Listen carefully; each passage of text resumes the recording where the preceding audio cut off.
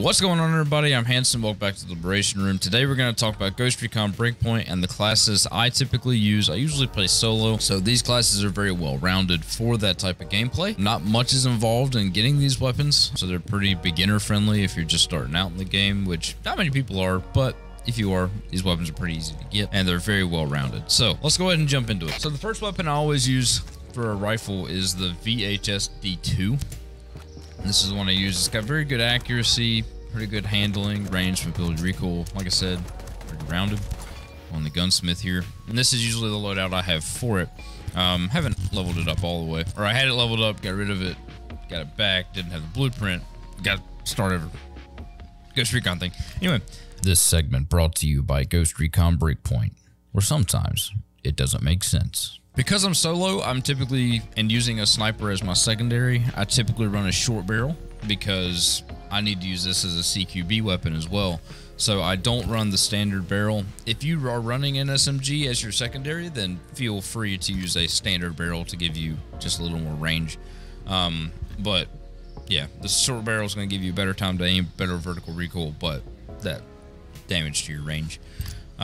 For magazine, I just run the standards. The game is pretty forgiving as far as having a chance to reload. So I haven't really felt the need for an extended magazine, and the reload speed isn't that long. So I've never gotten to a point where I died because I didn't reload fast enough, or I didn't have enough rounds.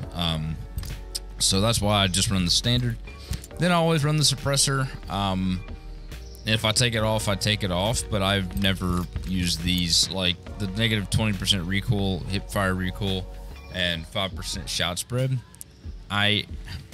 It's not worth enough for me to mid-fight back out, switch this for this, and get back to the fight. No, I'm just going to take the suppressor off if I need a little more damage. So for the rail attachment, I use the if I'm using NVGs, I use the PEC 15. But if I'm just running around and you see that blue laser on my gun, that's the MAL DA, or MALDA, whatever you want to call it. It gives you plus 10 to your range, negative 10 to sway, negative 20 to shot spread. And this just says hip fire, but it shows up better with the NVGs. That's what I'm saying. If I'm running NVGs, I'm going to use the PEC 15. If I'm just using it for a laser, the MAL DA. Then we're going to move down to the optic. I always run the EXP 3X G33 sight, or the EOTech with a magnifier. I like this because I'm using it the way I'm using it with a sniper. It's good to have a little bit of range, but it's also good just to have that like 1X right there behind it. So once again, making the weapon rounded, I feel this sight is the best for that. If you wanted, you could just run this, because it is pretty few and far between that I use the magnifier on it. But if you wanted to get rid of that, I don't know if it would actually benefit you any. It might change the weight a little bit, even though it doesn't mention it over here. It might change the weight a little bit, making the mobility a little better, but I doubt it. So I would just run this. It's good to have the option. It's not hard to switch it back and forth. So that's what I would recommend. So that's the rifle I typically run. Now, another good secondary, if you don't want to run this and you want to run something else, is the ACR. The ACR is very good. The accuracy is a little harder to handle, but it is a very good weapon. And for this, it's pretty close to it. I usually run the short barrel again for the same reason with the other weapon, because I'm using it with a sniper. I run the standard magazine again, and I always run the suppressor, and I just take the suppressor off if I need to change engagement. And again, MAL DA or PEC 15. No reason for anything else. Then the same optic. It purely changes the damage profile and the accuracy, but it is a fun gun to run, and also a fairly easy gun to get a hold of. So I run either that or the VHDS2. What's up, you guys? I'm gonna jump in here real quick just to talk to you face to face, or camera to face, or face to camera. I'm not quite sure how that works.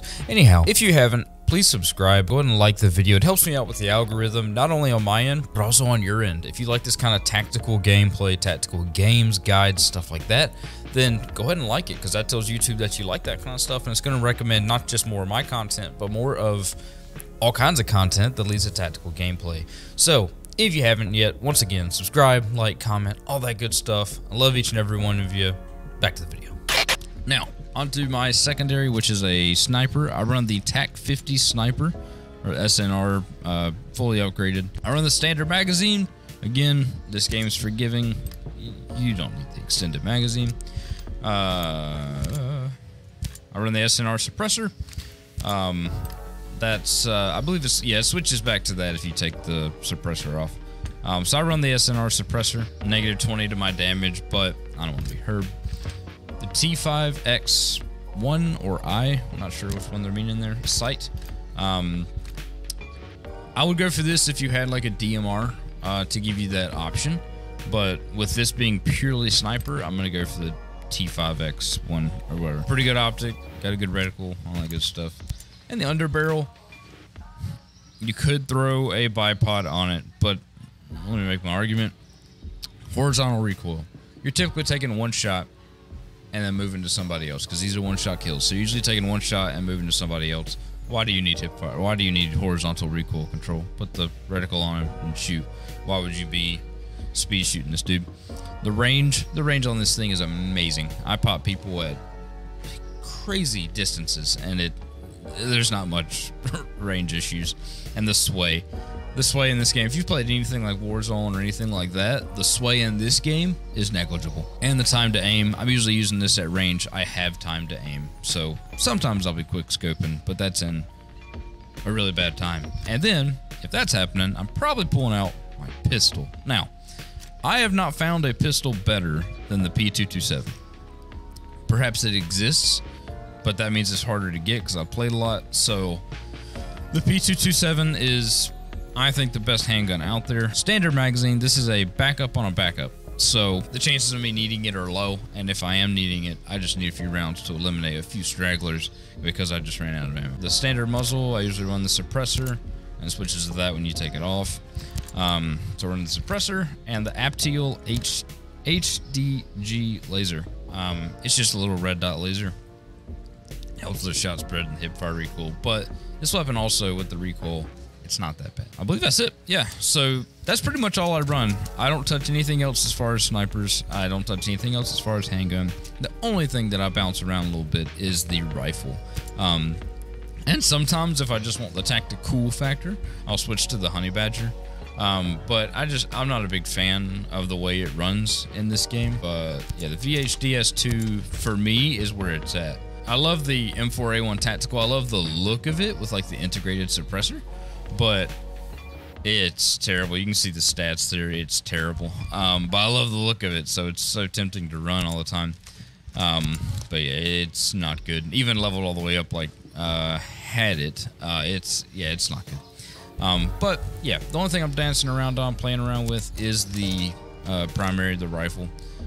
So feel free to play around. Feel free to make something that works for you. This might not work for you. If it doesn't, play around with it. It's fine.